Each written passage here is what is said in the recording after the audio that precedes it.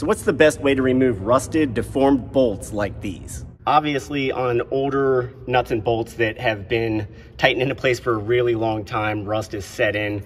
It's going to be much harder to remove them, especially if they've been worked a number of times and they have slightly deformed, rounded or sloped shoulders that are going to make it really hard for a socket bit and a ratchet to get a purchase on them and turn them. A company called Thinkpro sent me out a set of bolt extractors, which basically look like socket bits, except if you look inside, you'll notice that they have these kind of scalloped spiral shapes that are meant to tighten up as you counter rotate or as you loosen. Again, if you just tried this with a normal ratchet, you're probably not going to get the amount of torque you need to remove it. But bolt extractors really bite in and let you use all your arm power to back off rusted components like this. Okay, so first things first, you really don't want to use a power tool to loosen nuts and bolts like this. You can't control the torque as well. So again, I am going to use a breaker bar, which is just a simple leverage tool, and a bolt extractor of the right size, which you can find out the right size by just kind of like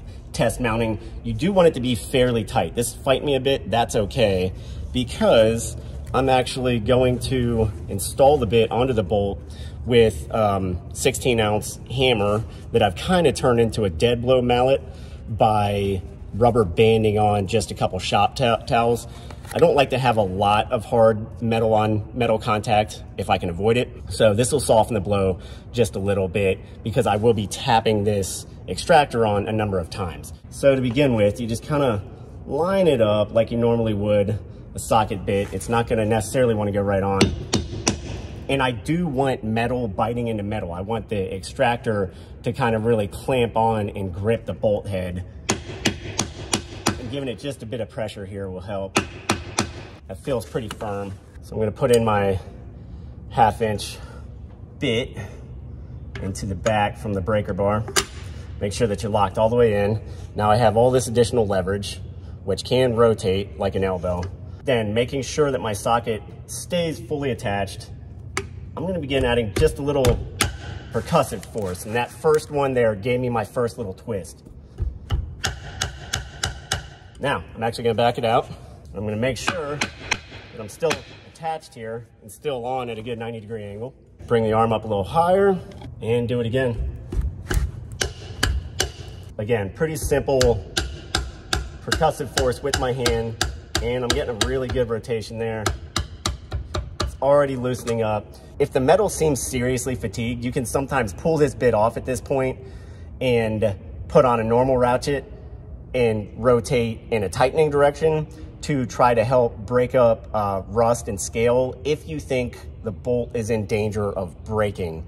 I don't in this case. This all feels quite firm and strong, but sometimes that back and forth turning motion can really help break down the scale and rust. What you're trying to do here is prevent shearing your bolt off. But this one's moving. I'm not even gonna take this bit off. I'm not gonna put a different socket on. I am just gonna keep working it with pretty gentle leverage. At this point, it's just freely turning, not fighting me much. So I don't need nearly as strong an angle. Bolt's coming out. That's it. You can see how tightly gripped the extractor is. You can even kind of look in there and see how those scallop shapes really bit in on the counter turn. To get them back out, the set comes with kind of a push pin that you can put down in the hollow socket hole. And see if I can do this on camera here. Hold your bit and kind of hammer tap it.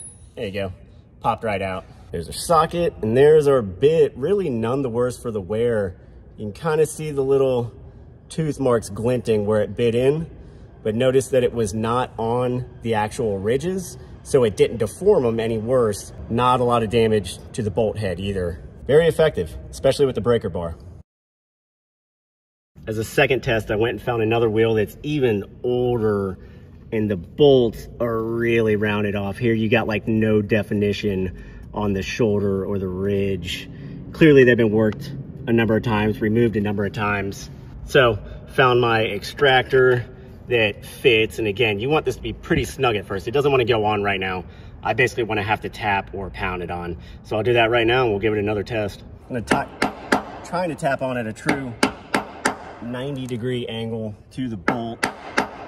Keep the hammer nearby in case gotta do that again. Put in our breaker bar and make sure we're locked in.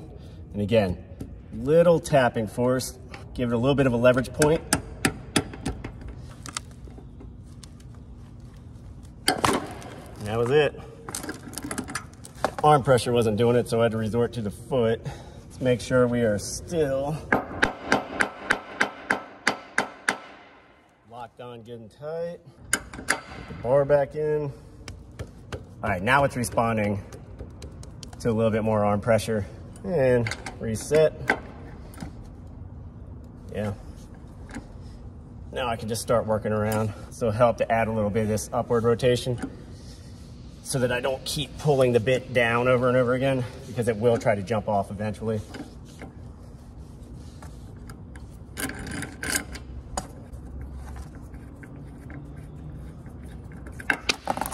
Just popped off. Look at the shape deformation here. Looks like a round ball. Once again, got our push pin. Got to kind of angle it sometimes. I normally do this. There we go. Not too hard. You would maybe want to do that with the vise, but obviously you saw how easy it was for me just holding it with my hand and applying force with the hammer. But there's the extractor. Plenty of rust in there now. And there is the bolt that I just extracted. You can see quite a bit of rounding and deformation on this one. You can also see where the extractor really bit in. It left bigger grooves on this one because there's more rust, more metal fatigue. This metal is just softer, but it did bite in at these contact points and use that counter-rotational grip to really lock into this thing, get it turning. Threads are still surprisingly good. Didn't see too much rust in there, which is kind of amazing considering that this thing is also probably 60 years old, hasn't been touched in that whole time frame.